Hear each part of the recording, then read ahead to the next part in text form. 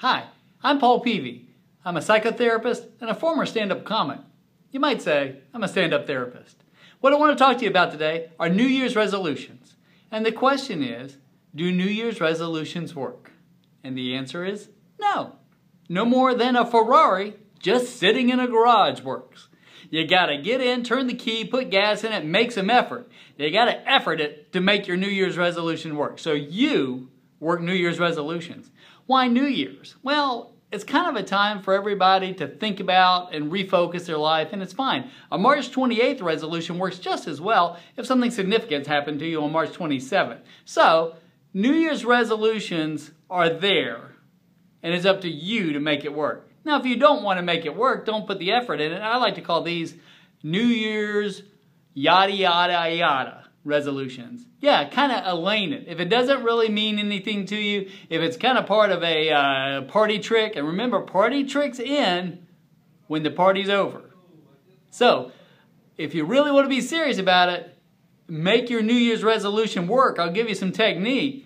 If not, just say, hey, I'm having a new yada yada yada resolution. But if you want to make it work, be specific and don't allow yourself to be all or nothing if there's a fall off the horse moment. When you fall off the horse, get right back on it and find maybe a different way to meet your goal. But here's how I believe you have the best chance of being successful. The first is by taking 3 pieces of paper.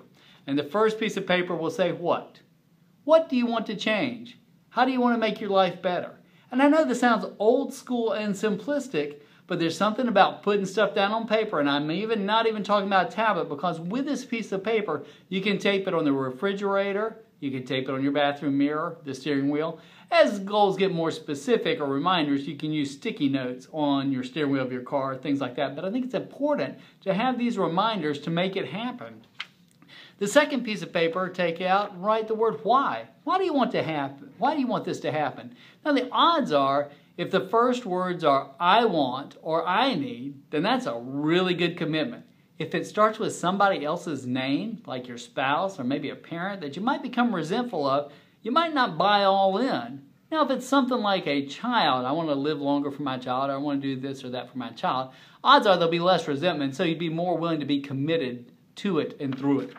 The last question to write out, and this is a really good brainstorming piece of paper right here, how? How do I want to have that happen?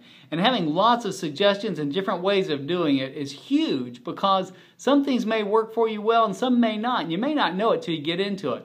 The best thing about how to me is stuff that is fun and energetic, like joining a Zumba class or with music and stuff around it, or joining a book club with people that are fun to be around. So a lot of different brainstorming happens on that how section, and put it all together, and then the willingness to commit to seeing this through, even if your first method or how doesn't work, and finding a different way, because it's that important that you made a New Year's resolution instead of a new yada yada yada resolution.